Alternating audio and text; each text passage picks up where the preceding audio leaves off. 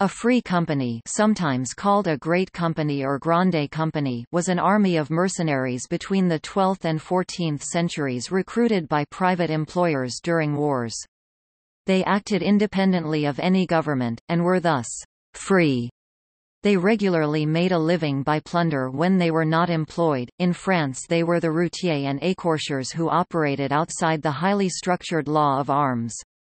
The term free company is most applied to those companies of soldiers which formed after the Peace of Bretigny during the Hundred Years' War and were active mainly in France, but it has been applied to other companies, such as the Catalan Company and companies that operated elsewhere, such as in Italy and the Holy Roman Empire.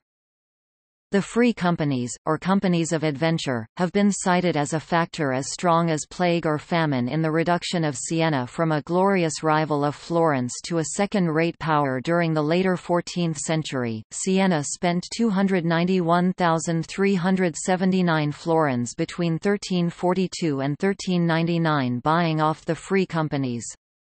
The White Company of John Hawkwood, probably the most famous free company, was active in Italy in the latter half of the 14th century.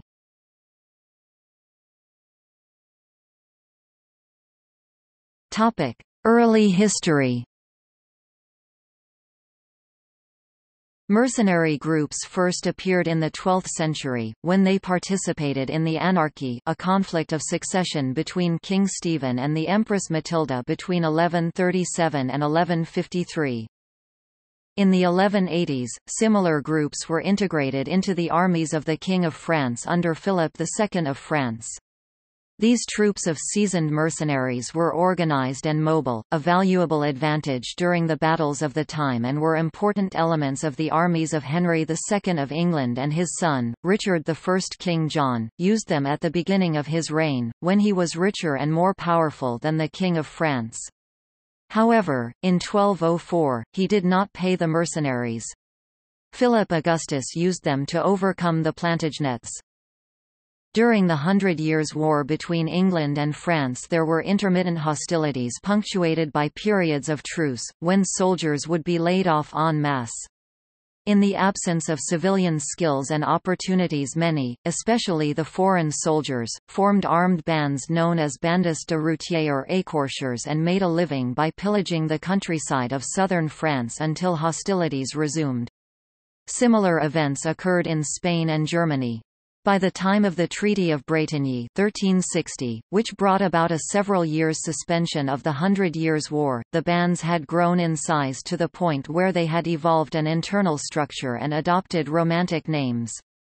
The Tards Venus late-comers, led by Seguin de Badifal, ravaged Burgundy and Languedoc and even defeated the forces of the Kingdom of France at the Battle of Brenay in 1362.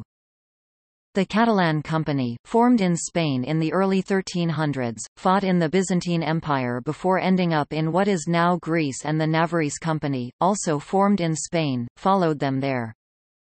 By 1356, free companies, men-at-arms, and brigands had spread throughout the country from the Seine to the Loire, engaging in unlawful activities. They had especially infested the roads from Paris to Orleans, Chartres, Vendôme, and Montargis.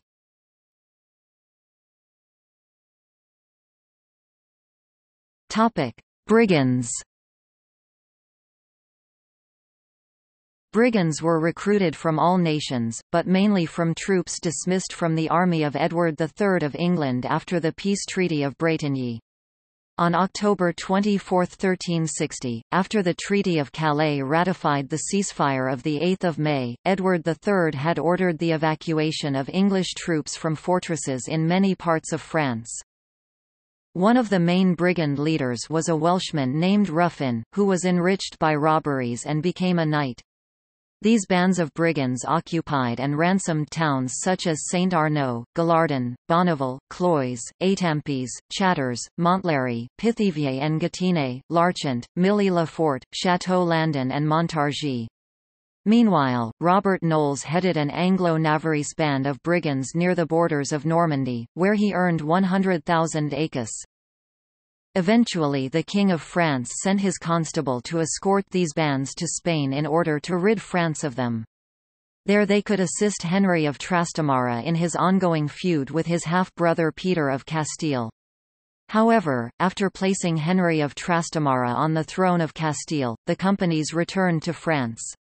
One company plundered Vera in 1368 and another, conducted by John Cresswell and Folquin Lallement, seized Château Gonchier. The Tard Venus were mercenaries who had been demobilized after the Treaty of Bretigny of 8 May 1360. Under the orders of Séguin de Badifal, they raged from Burgundy to Languedoc. In 1362, in Brenay, they defeated Jacques de Bourbon, Count of La Marque. The White Company Compagnia Bianca was also formed after the Treaty of Bretigny and was under the command of John Hawkwood.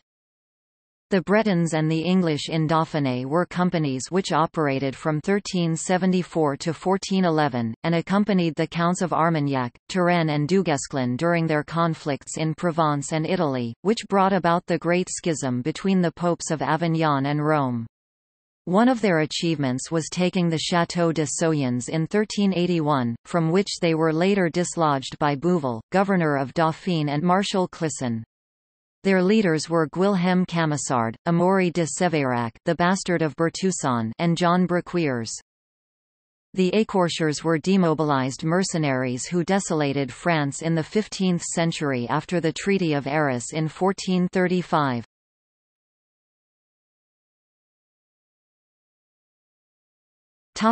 Italy.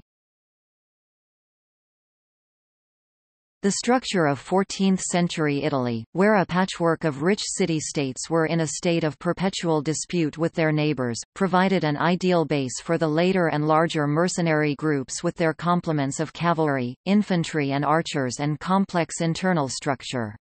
Predominantly made up of English, Spanish and German troops, they included the Great Company formed by the German knight Werner von Erslingen 1342, the Compagnia di San Giorgio formed by the Italian nobleman Lodricio Visconti in 1339, the White Company formed by Albert Sturs 1360, and the Compagnia della Stella of Anacino di Bongardo Hanneken Baumgarten 1364.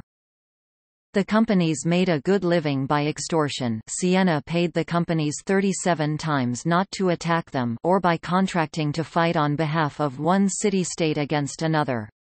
They came to be known, in particular their leaders, as condottieri, from the Italian word for contractor. On several occasions the companies were contracted by different states to fight each other. By the mid-1400s the power of the free companies had come to an end with the rise in centralized state power and military force.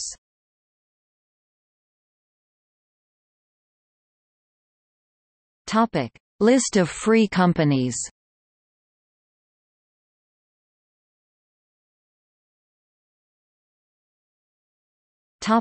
See also: Compagnie d'Ordonnance, Routier, Condottieri, Tard Venus, Écorchers, Religious military orders, chivalric orders of knights associated with the Catholic Church, but not necessarily any particular feudal state or kingdom. Knights Templar, Knights Hospitaller, Teutonic Knights. Spanish military orders, who were associated with various Christian states of the Reconquista.